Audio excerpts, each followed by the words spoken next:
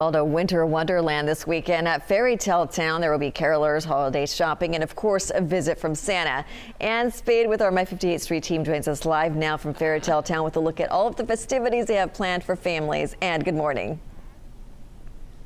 Good morning, Leticia. This is going to be a Winter Wonderland, so I dressed appropriately. I'm with Kevin Smith-Fagan, the executive director of Fairytale Town, to tell us everything that the kids and the families can expect today.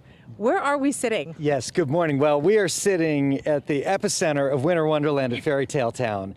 This is the place to be this weekend. It is like the big holiday festival, and the park is beautiful with all the lights. And from 1 to 7 today, kids and families can come, and there's hot chocolate, and there's games to play, and there's carolers, and all the holiday atmosphere. But let's face it, there is one star to the season, and it is the big man. The big man. Santa Claus will be on this very chair from 1 to 6, welcoming kids and families to talk about their holiday dreams.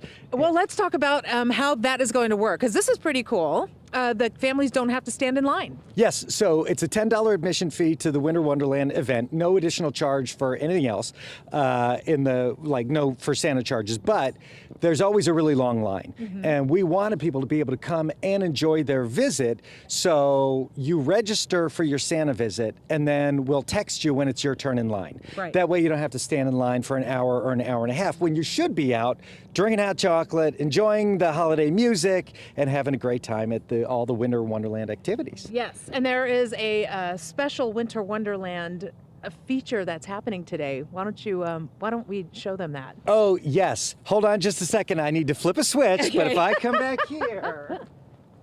Okay. This is going to be very cool for the kids to come out and see.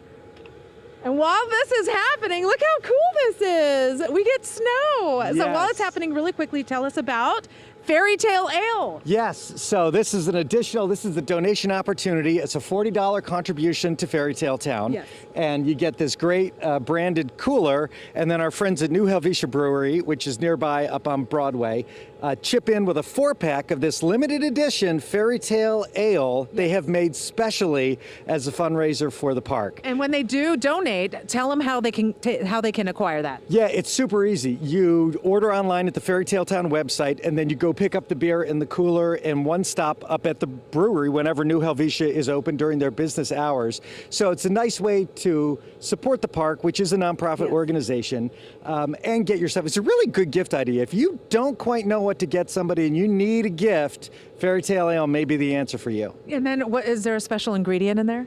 Okay, so you know how craft brewers can never just stop with your basic things. So this one is this classic lager that they make with hints of blueberry. Okay. So befitting the season, it's a 2022 edition of Fairytale Ale. That's very cool. So it's not just for kids, it's also for adults. But again, you got to get this at New Helvetica.